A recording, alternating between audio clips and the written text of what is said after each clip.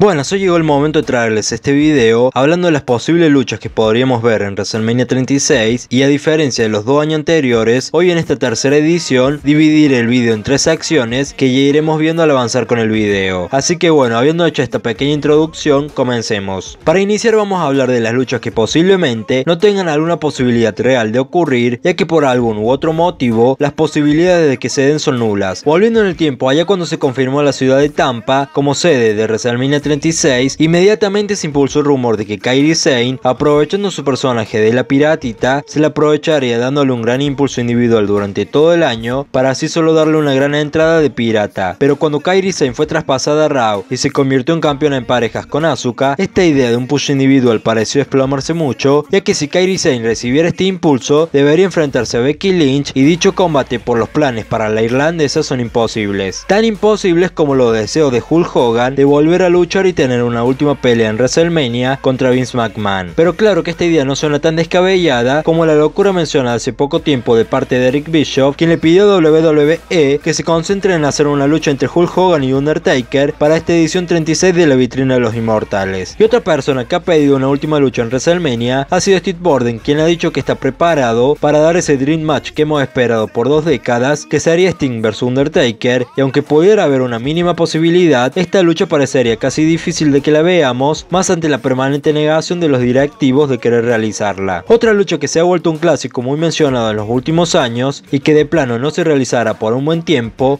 es The Rock vs Roman Reigns, un Dream Match familiar que se espera que tarde o temprano llegue a darse, pero que por ahora seguiremos esperando. Hace unos meses, con respecto a The Rock, Randy Orton comenzó a lanzar retos para asegurarse una lucha en Wrestlemania 36 y en eso retó a The Rock, quien en Twitter terminó respondiéndole que no podía aceptar el reto por su trabajo. Tras eso, Orton lanzó otro reto, esta vez a John Cena, quien no negó ni aceptó el reto, pero realmente volver a verlos enfrentarse no sería la lucha más atrayente hoy en día. Una lucha que puede sonar como una locura, pero que nos dará el pie para iniciar la segunda sección de este video, es la posibilidad remota de que Roman Reigns se enfrente a Tyson Fury en WrestleMania, y esta lucha es supuestamente un plan COD, que a mi entender es una lucha imposible que se dé, que no descarto que haya sido o sea un plan loco que haya estado en la mesa, pero que la verdad a nadie le atraería ver jamás esta lucha. Abriendo esta segunda sección y continuando con lo que hablé hace segundos, el plan directo para Wrestlemania 36 es que Roman Reigns gane el Royal Rumble 2020 y a su vez se proclame como el nuevo retador al campeonato universal de The Fiend, el cual supuestamente ganaría. Pero si bien The Fiend vs Roman Reigns es el claro plan de WWE, todos los directivos mantienen esta idea con mucho cuidado, ya que los mismos directivos saben y temen que haya un gran boicot ante una nueva victoria, y más que todo que Roman Reigns termine estelarizando y cerrando con su victoria una vez más Wrestlemania. Y por esta misma razón es que se menciona alguna posibilidad de Roman Reigns vs Tyson Fury, pero que como dije ese sería un plan C o D, y el plan B sería traspasar de una lucha que podría arruinar el evento a una lucha más pasajera, que sería Roman Reigns vs Goldberg, un combate que no arruinaría a nadie y que acompañaría bien al evento. Pero la realidad es que The Fiend vs Roman Reigns es el plan real y habrá que esperar a ver si algo cambia de acá hacia WrestleMania, ya que si no, este será fácilmente el combate que estelarice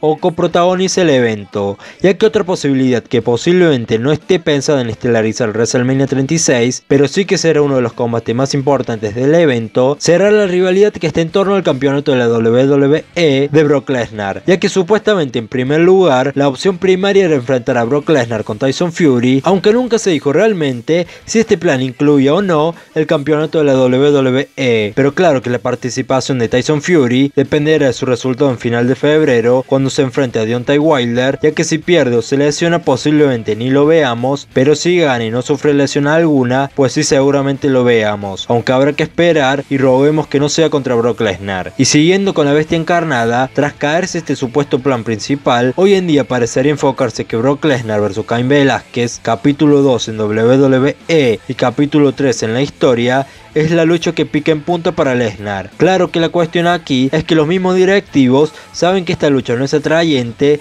pero como armaron todo mal, saben que es la única lucha viable que tienen, ya que supuestamente se habló en un inicio de que Caín Velázquez podría luchar junto a Rey Mysterio y su hijo en Wrestlemania, pero esto pareció descartarse rápidamente por el debut tan rápido de Caín Velázquez. Y aquí hay un paréntesis, ya que la primera lucha que se manejó y se canceló aparentemente sería Brock Lesnar vs Rey Mysterio, en donde a Mysterio le acompañaría su hijo, pero este habría sido descartado, aunque realmente yo no sacaría todavía del tablero esta lucha, porque como Rey Mysterio ha renovado, darle un último título mundial no estaría mal. Para cerrar con el tema de Lesnar, hasta hace poco se había dicho que Randy Orton recibiría un nuevo empuje para ir nuevamente cara a cara contra Brock Lesnar, pero al parecer ese plan para Wrestlemania se habría cancelado, ya que esta lucha podría adelantarse a Royal Rumble, donde bien son dos opciones, Orton o Kevin Owens como posibles rivales de la bestia para el Royal Rumble. Volviendo a Rey Mysterio, es un hecho que veremos una lucha especial de él junto a su hijo contra alguna pareja especial también, pero por ahora su camino no está claro, ya que al no retirarse después de Wrestlemania 36, como estaba estipulado hace meses, el abanico se abrió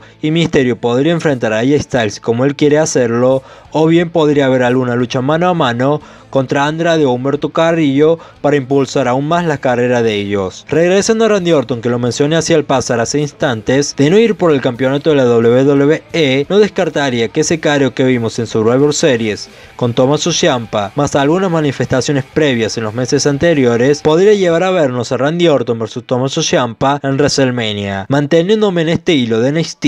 posiblemente suene más una predicción por el momento que otra cosa, pero estoy seguro que en WrestleMania 36 tendremos o una lucha entre propios luchadores de NXT o alguna interpromocional más allá de las dos batallas reales anuales, como por ejemplo podría ser esa lucha sin terminar entre un Dispute Terra y el Original Club, o bien podríamos tener una defensa del campeonato de NXT. En fin, sea cual sea la lucha, creo que el año que viene tendremos definitivamente el debut oficial de NXT en el magno evento de la lucha libre. Llegando a la edición femenina de Raw, creo que los planes son muy simples y están muy claros como hace un año. La idea principal era Ronda Rousey vs Becky Lynch, pero al haber fallado aparentemente las negociaciones con Ronda Rousey, su lugar lo ocupará Shayna Baszler, quien sin duda es la candidata a ganar el Royal Rumble femenino 2020. Y ya para ir cerrando esta sección y conectándola con la última, pues a hablar de CM Punk vs Seth Rollins parece más una predicción, pero que está basada en la realidad, ya que los directivos quieren esta lucha, pero todo dependerá de las negociaciones que tendrá WWE con Punk ahora en principio del 2020. Ahora llegamos a la tercera y última sección de este video, el cual son mis predicciones, donde continuamos con lo hablado recién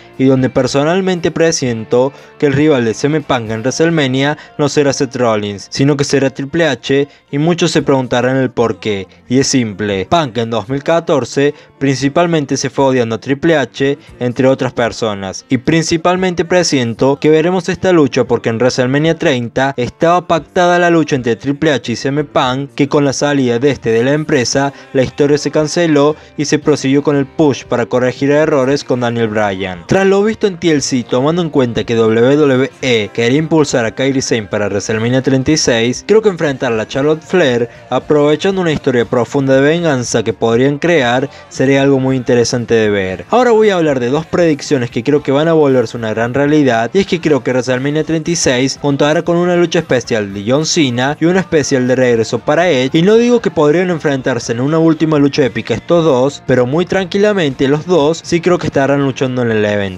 Otra predicción o deducción a mi entender es que fácilmente podríamos ver el 5 de abril enfrentarse a Shinsuke Nakamura con Daniel Bryan, ya que esta lucha con la historia de Defiant se cortó y creo que es principalmente para retomar la camino a WrestleMania. Mi última predicción se enfoca en SmackDown, donde las cosas en la división femenina están muy frías, y yo creo de alguna u otra manera que Ronda Rousey podría llegar a esta marca obviando Raw y permitiendo que Shayna Baszler tome su lugar en la marca roja, y bien termine Ronda Rousey enfrentándose a Sasha Banks o Bayley, dependiendo de quién tuviera el campeonato femenino de SmackDown. Y claro que esto sería una idea muy interesante a realizarse para de una vez por todas en el 2020 se dé esa tan esperada lucha de las 4 jinetes de WWE contra las 2 jinetes de UFC que saben luchar, y claro las otras 2 que solo son relleno y que no valen la pena ver arriba de un cuadrilátero. Pero bueno, esta es una posibilidad que yo he pensado, pero realmente creo que después de todo lo vivido en WrestleMania 35, antes y después de dicho evento, viendo cómo quedó horriblemente conformada la división femenina de la marca azul y cómo WWE hace unos meses ha manifestado sus intenciones de volver a la llorona Sasha Banks face, creo que en Wrestlemania 36, si no es que llega a adelantarse la historia, se estarán enfrentando cara a cara por el campeonato femenino de SmackDown, Bayley y Sasha Banks, en donde después de toda la lloradera del 2019, creo que WWE quiere darle por fin a Sasha Banks su momento Wrestlemania. Ya cada vez va quedando poco tiempo y muy pronto conoceremos qué nos tendrá preparados Wrestlemania 36. Y ya para terminar, me gustaría saber a ustedes qué lucha les gustaría ver en Wrestlemania 36. Y viendo cómo está hoy en día WWE, ¿cuál creen que sería la mejor cartelera que la empresa podría formar para hacer un inolvidable Wrestlemania? Espero les haya gustado el video. Si es así, dejen su pulgar arriba, y si no están suscritos al canal, háganlo, y si lo están, activen la campana de notificaciones para no perderse nada de mi contenido. Así que muchas gracias por ver el video. Yo soy Porta Thomas y nos vemos en la próxima ocasión.